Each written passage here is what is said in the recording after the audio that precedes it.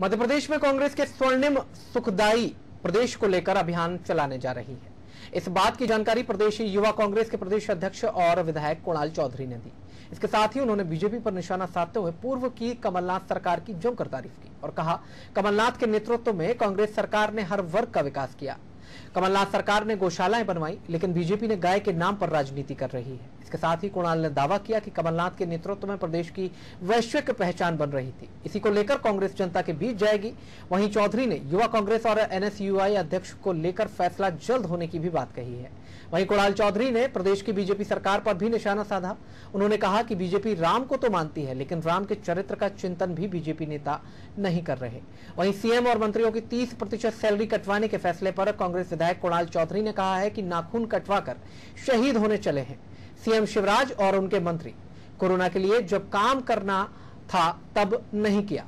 जो काम पिछले 15 महीने में माननीय कमलनाथ जी के नेतृत्व में कांग्रेस सरकार ने किया, चाहे गरीबों की पेंशन 300 से 600 करने का काम किया हो, चाहे मध्य प्रदेश के अंदर गौशाला गाय पे राजनीति बहुत देखी थी, पर गौशाला पहली बार बनते देखी हो, मंडियों में नगद पैसा, बेहतर किसानों को फसलों के दाम सही तरीके से खरीदी।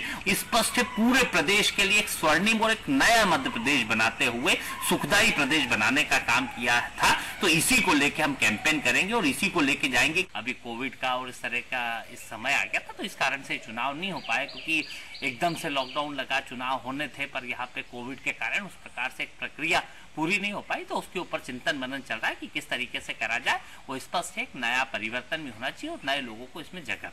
मेरा तो मूल है भगवान राम का मंदिर बन रहा है, बेहतर है, पर बीजेपी जिस तरीके से भगवान राम को तो मानती है, पर उनके चरित्र का चिंतन भी जरूर करे कि जो घृणा और नफरत और जिस प्रकार से लोगों के अंदर विमनस्ता फैलाने का काम करते हैं, राम का चरित्र इससे बिल्कुल डिफर था, क्योंकि राम के चरित्र में लोगों के प्रति सिर्फ प्रेम भाव था। क्योंकि अगर राम भाव पाना है तो सिर्फ प्रेम के भाव से आ सकता, कट्टरता नफरत किसी जाति और धर्म के खिलाफ से नहीं आ सकता। मुझे लगता है बीजेपी को राम के चरित्र का थोड़ा चिंतन भी करना चाहिए और उसके ऊपर काम भी करना चाहिए। अपने सरकार ने जिस प्रकार से लूट सको तो लूट योजना के माध्यम से इस कोविड में काम कर रही है, जहां हम जैसे सभी लोग जो हमीदिया में 2-5 हजार में ठीक हो गए, वहीं कई प्राइवेट अस्पतालों को सिर्फ चिन्हित करके जो असिम्टोमेटिक वो भी है, क्योंकि इसमें अलग अलग का ट्रेंड है कि कोई सिम्टोमेटिक के कोई असिम्टोमेटिक के।